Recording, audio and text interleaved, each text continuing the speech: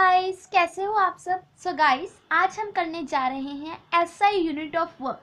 पिछले चैप्टर में हमने वर्क डन पढ़ा था और उसके टाइप्स के बारे में पढ़ा था। आज हम वर्क का एसआई यूनिट करेंगे। वर्क डन का फॉर्मूला क्या हमने लिखा था, फोर्स इनटू डिस्प्लेसमेंट। तो अब हम इसका एसआई यूनिट करेंगे। एसआई यूनिट वर्क डन का क्या होगा, देखो फोर्स का एसआई यूनिट होता है न्यूटन और डिस्प्लेसमेंट का यूनिट होता है मीटर। तो इन दोनों को मल्टीप्लाई करके हम means 1 Newton into 1 metre is equal to 1 joule. Joule Newton into metre को हम जाउल का नाम देते हैं, राइट। और अगर 1 न्यूटन का फोर्स लग रहा है किसी ऑब्जेक्ट पर और वो 1 मीटर का डिस्टेंस ट्रेवल कर रहा है तो हम इसे कहेंगे कि 1 जाउल का काम किया गया है, वर्क डन हुआ है। सो अगर आपसे कोई क्वेश्चन पूछता है कि डिफाइन 1 जाउल को डिफाइन कीजिए, राइट। तो आप क्या लिखोगे, when a force of 1 Newton causes a displacement of 1 meter, when a force of 1 newton causes a displacement of 1 meter in its own direction,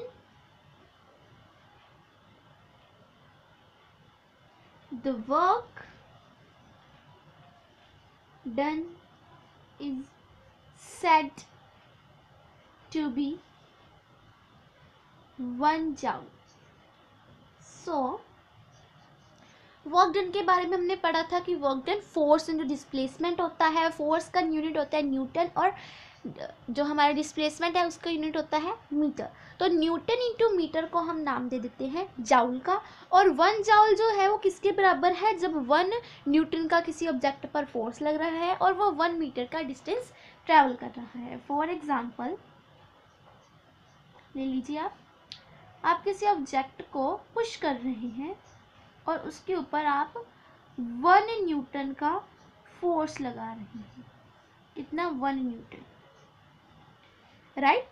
और वो डिस्टेंस कितना ट्रेवल हुआ है, 1 मीटर का, मीन्स 1 जाउल का वर्क डन हुआ है। अगर आपने किसी ऑब्जेक्ट के ऊपर 1 न्यूटन का फोर्स लगाया है और 1 मीटर वो डिस्टेंस ट्रैवल कर रहा है तो इसे हम कहेंगे कि 1 जाउल का काम आपने किया है।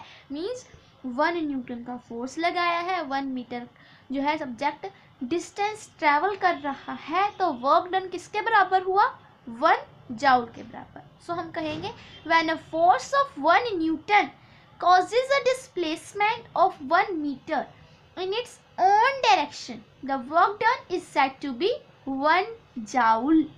ठीक है, the work done is said to be 1 joule. बहुत इंपॉर्टेंट क्वेश्चन है। अब हम कुछ न्यूमेरिकल्स करेंगे। तो सबसे पहला न्यूमेरिकल है कि एक फोर्स लग रहा है, a force of 7 Newton, NCERT का ही है। A force of 7 Newton acts on an object. ठीक है, एक फोर्स लग रहा है ऑब्जेक्ट के ऊपर जो कि है 7 न्यूटन का। ठीक है, द डिस्प्लेसमेंट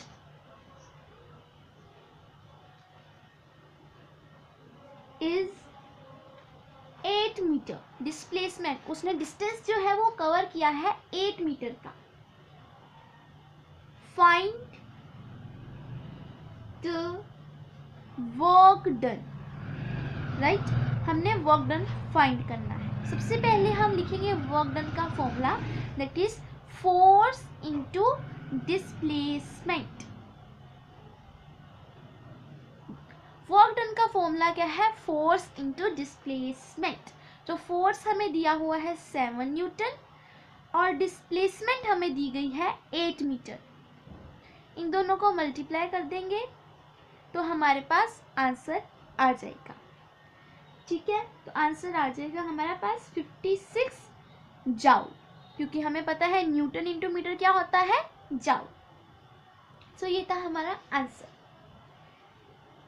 अगर हम दूसरा न्यूमेरिकल है एक और चीज बात, अगर कोई बॉडी जो है सर्कुलर पाथ में मूव कर रही है, लाइक दिस, सर्कुलर पाथ में मूव कर रही है, ऑब्जेक्ट ए, एक बॉडी है, एक बंदा है, वो ए से लेकर ए तक आ गया, तो आपको बताना है वर्क डन कितना है। For example, a man is moving,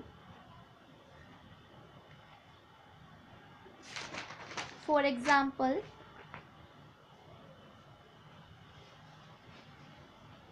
moving around his circular field of 15 meter. He takes one round and applies a force of 2 Newton.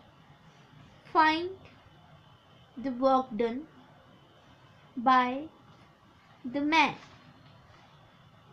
तो क्वेश्चन क्या है कि एक मैन जो है वो अपनी सर्कुलर फील्ड में घूम रहा है और ए पॉइंट से स्टार्ट होकर दोबारा ए पॉइंट पर ही आ गया है और फोर्स वो लगा रहा है 2 न्यूटन का। तो आपने वर्क डन बताना है। वर्क डन होता है फोर्स इनटू डिस्प्लेसमेंट, और आप कहोगे कि फोर्स लगा है दैट इज 2 न्यूटन और डिस्प्लेसमेंट है 15 मीटर, तो आंसर आ जाएगा 30 न्यूटन। जाओ, ठीक है, लेकिन ऐसा कुछ भी नहीं है, ऐसा बिल्कुल नहीं होगा, क्योंकि डिस्प्लेसमेंट हमने पढ़ी है shortest path travel. Shortest path क्या ट्रेवल हुआ, अगर वो ए से लेकर इस पॉइंट तक जाता तब हम कहते हैं कि ये डिस्प्लेसमेंट हुई है, राइट, या ये डिस्प्लेसमेंट हुई है।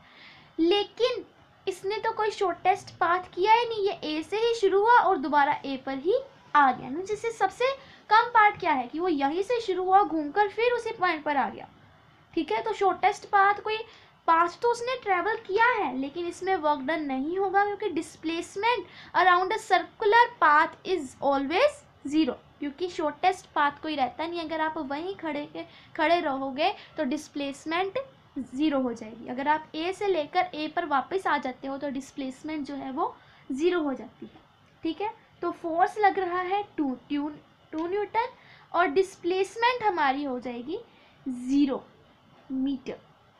क्यों?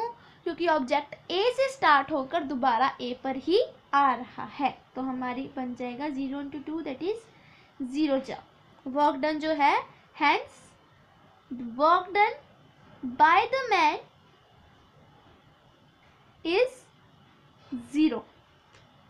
ओके, तो ये थे हमारे कुछ न्यूमेरिकल्स, ठीक है। एक और न्यूमेरिकल है वो हम कर लेते हैं, that is a pair of bullocks